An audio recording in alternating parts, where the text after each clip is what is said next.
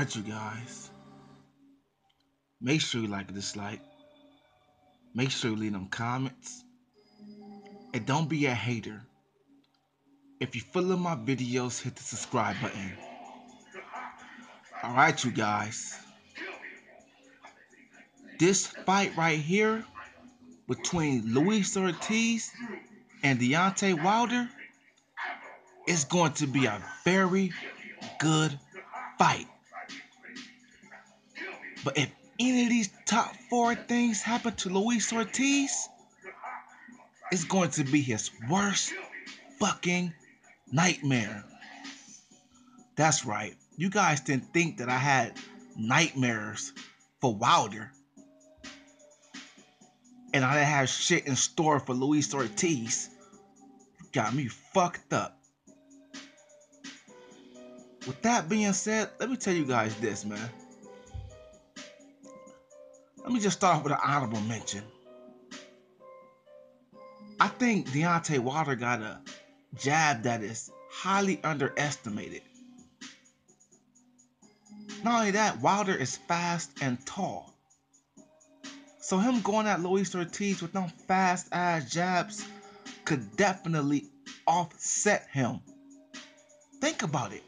Who the fuck has Luis Ortiz faced that's as fast and powerful as Wilder? Nobody. So both of these guys is gonna face something new come fight night. That being said, let's get to number 4. Number motherfucking 4. You know, Luis Ortiz being a southpaw. Let me explain why. Because being a southpaw is like a gift and a curse. Yes, it's a rare style. Yes, your punch is coming from the left side. Your power punch is coming from the left side. And that's a good thing. But a lot of southpaws have trouble with people who love to throw the straight right hand. That's Deontay Wilder. Why just that? Because you being a southpaw and your power punch is on the left hand side, when you throw that power punch, you're running right into the orthodox stance. You're running right into that fucking right hand, y'all. Whenever you decide to throw that left hand, that left straight. And we know that left straight is coming. And Luis Ortiz likes to throw the left straight to the body as well. I could see Deontay Wilder landing a clean ass straight right, straight down the pipe. With that being said, you guys, yes, being a southpaw is a gift. But it also can be a curse, especially to somebody who loves to throw the straight right hand. And that's Wilder. That being said, let's get to number 3.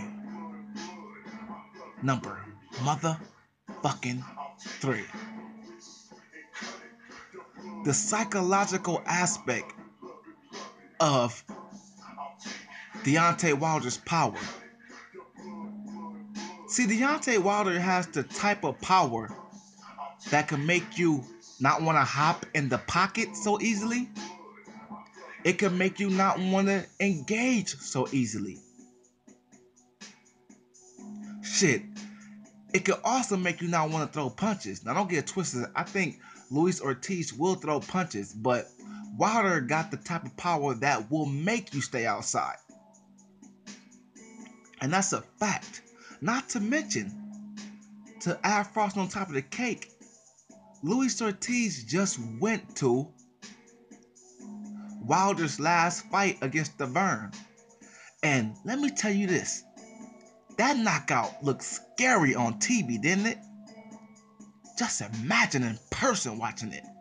And Luis Ortiz has some good front row seats. With that being said, I'm letting you guys know right now, y'all. it's a big possibility Luis Ortiz going into this fight could go in for his worst nightmare. So I really do feel like he cannot let Wilder's power and him sending guys out on a stretcher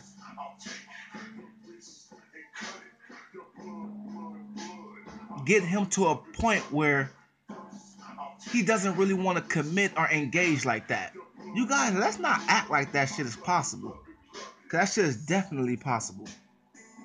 That being said, let's get into number 2. Number motherfucking 2.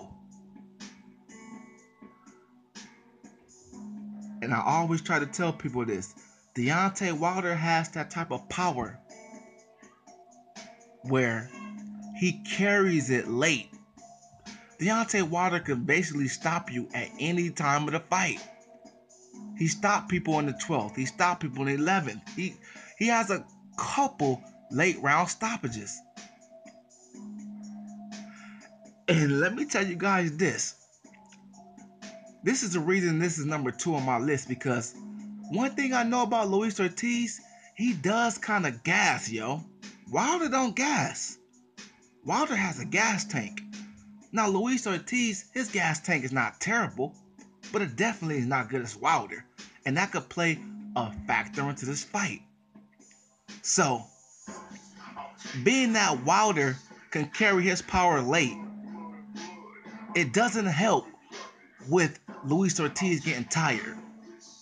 And that's a fact.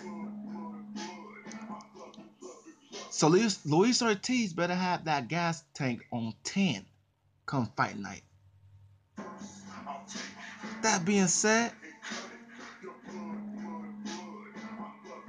let's get into number 1. Number motherfucking 1. And let me tell you guys this. Number 2 leads me to number 1, because not only does Wilder has that power where he can stop you late, he got the type of power where he can stop you in the first round. Same way he did Bermane Stiverne. And Bermane Stiverne, regardless of what you want to say about Stiverne, the man got a chin. And he was asleep against Wilder.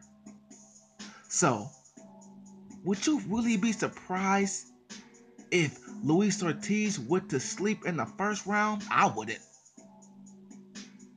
It would be no surprise if the right hand connected and Luis Ortiz went to bed early. It won't be no surprise.